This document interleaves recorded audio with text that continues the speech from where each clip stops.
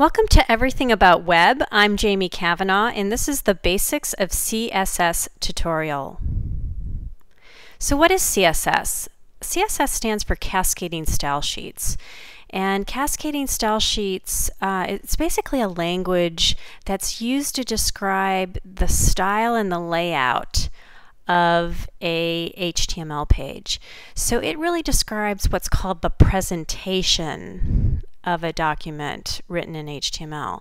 And again, by presentation, I'm referring to the style and the layout of a web page. So why do we use CSS? It's basically this principle of having our presentation separate from our content.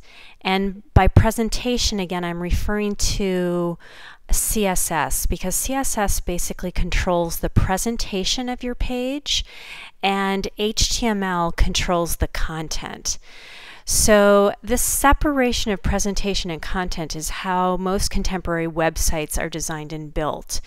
So it's really important that you use an external CSS file to control the presentation, which is the style and the layout of your page, so that you can merely just change that CSS file to affect your style and layout without touching the HTML at all.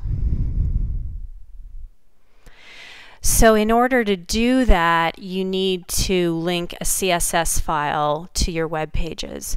So I wanted to talk about how to set up CSS for your website. So there are basically three important points that I wanted to go over. And the first one is that you really need to have a link to a CSS file in every page of your site in order to affect every page of your site. So we'll talk about how to do that.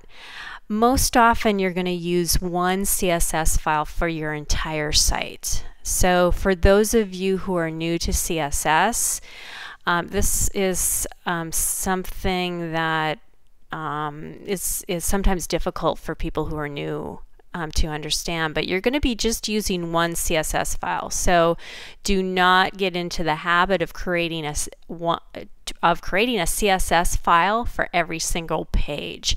You want to have one CSS file for the entire site, so that when you change that one CSS file, it's going to change every page on the site. So the link to the CSS file is located in between the opening and closing head tag of the page. So we're going to look at this in just a second about where this link is placed within your HTML. So let's take a look again at a basic HTML web page. So here we've got our 4 basic tags and we've got our structure. We're starting out with a opening HTML tag, and the closing HTML page is at the very last tag. We've got our opening and closing head tags, our opening and closing body tags, and notice within in between the opening and the closing head tag, in addition to the title tag, we have this code right here, which is a link that's referencing our style.css file, which is our CSS file that's going to control the styling and the layout for our website, for all of our pages. So in order to affect every page of our site, we have to make sure that we've got this link in the head of every web page. So let's take a look at a basic CSS selector that might show up in a style.css file. So this would be your style.css file, and your code would could look something like this, where we've got this selector, which is, in this case is a P, which is our paragraph tag. So it's an element or tag selector that is followed by a left curly bracket and closed at the very end by a right curly bracket, and then in between the curly brackets are some properties. So in this case, we have a property for we have font family with a value. So we've got our font family defined, font size, color, and line height. So basically the way what is happening here is we're defining these properties for our paragraphs. And so every paragraph in our website would have would be displayed in either Arial. If the computer system has Arial, it would be displayed in Arial. If it didn't have Arial, it would then display it in Helvetica. If it didn't have Arial or Helvetica, it would display it in some sans serif font. We've defined our font size as 12 pixels, so it would be displayed at 12 pixels with this hexadecimal 333333, which is sort of like a dark gray, and we've got our line height of 16 pixels. So in order for that CSS file to affect our web pages, not only do we need to have this link that we talked about a little bit earlier, but we'd also have to make sure that we've used that tag. So if we insert a opening paragraph tag at the beginning of our text and have a closing paragraph at the end, that CSS file will work and it will affect just the text that is enclosed between our paragraph tags. So let's just take a little quick look at the anatomy of CSS. And again, as you study CSS, you'll get into more depth about this, but I just wanted to talk about this briefly, that the syntax, the structure of your CSS rule starts with a selector. So in our previous example, that P is our selector. It happened to be an element or a tag selector. We've got our brackets, and then between our brackets, we have a listing of properties followed by a value. And here I just have, two properties listed, but obviously you can have several. So there are three different types of selectors. There's element, class, and ID. And you'll learn more about these as you study CSS. But let's take a look at some of the CSS properties. The first properties I wanted to take a look at are some of the properties to create style for your web page. This isn't all of the properties, but some of the properties that you'll use most frequently. So defining your font family, font size, font style, font weight, letter spacing, line height, text decoration, and properties to create layout for your web page. So defining the position, float, clear, z-index, margin, padding. These are some of the properties that will affect the style and the layout of your pages. So words of wisdom. Create the link to your CSS file when you're building your very first web page. So you don't really want to wait. You want to set this up right from the beginning so that when you're building, let's say your home page, which is often the page you start with, you've got it all set up and you can continue to link that CSS file in every page that you're working on. I really recommend that you find a CSS cheat sheet resource online and study the CSS properties. It's a really good way to become more familiar with the variety of properties available. In addition to that, I would also recommend studying other designers' CSS files to become more familiar with how other people are using CSS.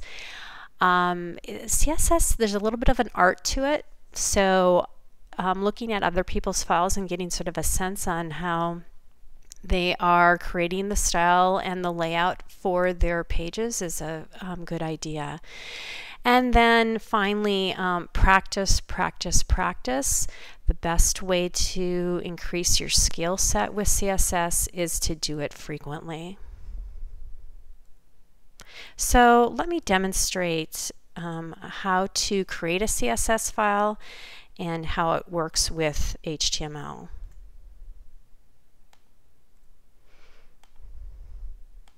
So I have my file organization already set up. So I have my parent directory or file or folder with my final web folder and my source file folder.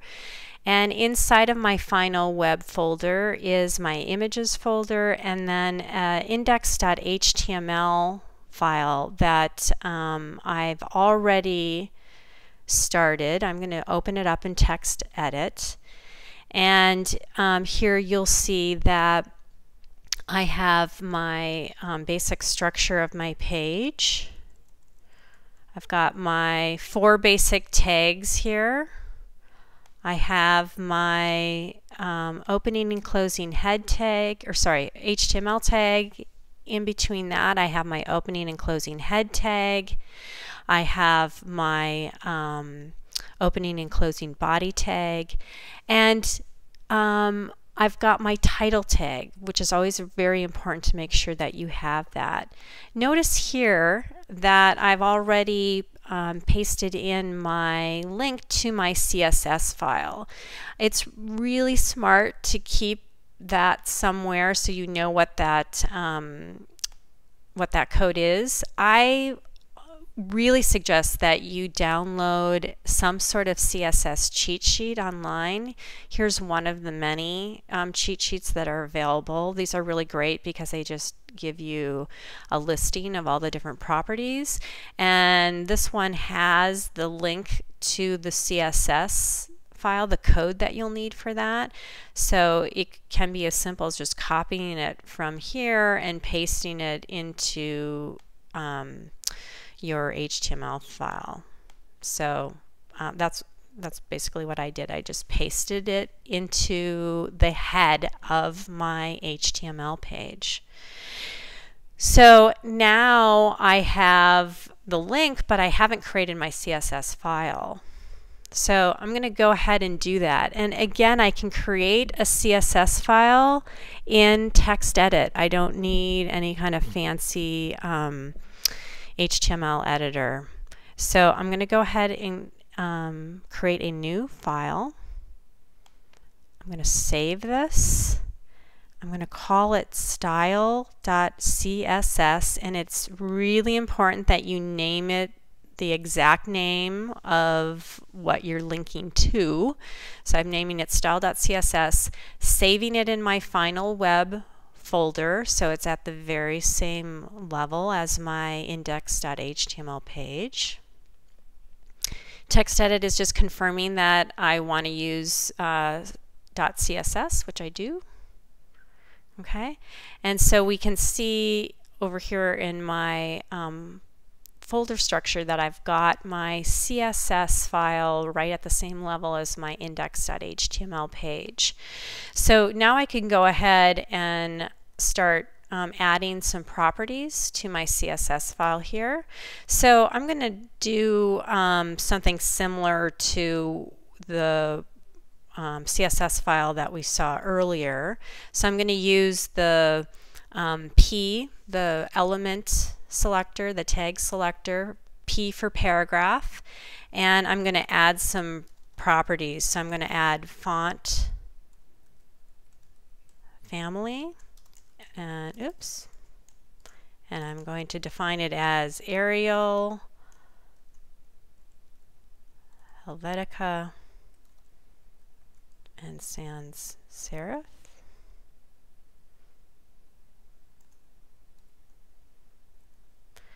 And then I'm going to also define my font size. And I'm going to make it something more obvious. I'm going to make it 24 pixels so it'll be nice and big so we can tell. And then I'm going to define color. And I do need that pound sign and then hexadecimal. value. Okay, so all I've done here is I've defined for my paragraph element selector, font family, font size, color. I'm going to go ahead and save this. Okay, so now if I look at my index.html file in a browser, we'll notice that nothing has changed. And if I view my source, we'll see that I do have the link to my CSS file. But the step that I forgot here that I need to do is I need to add my paragraph tag, because notice in the code that there isn't anything within a paragraph tag. So don't forget in your HTML to add your paragraph tag. And I'm actually going to add that outside of my strong tags. And I could add that strong to my CSS also, which would be a much smarter way to do it. But I'm just going to leave it like that for now and go ahead and save this. And now when I view my index.html, now my CSS is affecting my page. So notice that it's 24 pixels, it's the dark gray. So it is affecting the style, and it is affecting the presentation of my page. So if I wanted to change this, all I would need to do is to change my CSS. So let's say I wanted to make the text smaller. I'm going to change it from 24 pixels to 14. And let's say that I wanted to make the color lighter. I can change this in my styles.css. And now when I look at my page, and notice in Safari that you need to refresh your page. Really important. It's not true normally in Firefox and some of the other browsers, but Safari you always have to refresh. So don't let that fool you. Make sure you refresh your browser page. Now we can see that that CSS file has affected the presentation of my page. Now my pixel size is 14. My color is that lighter gray. And that's the basic relationship between your CSS file and your HTML.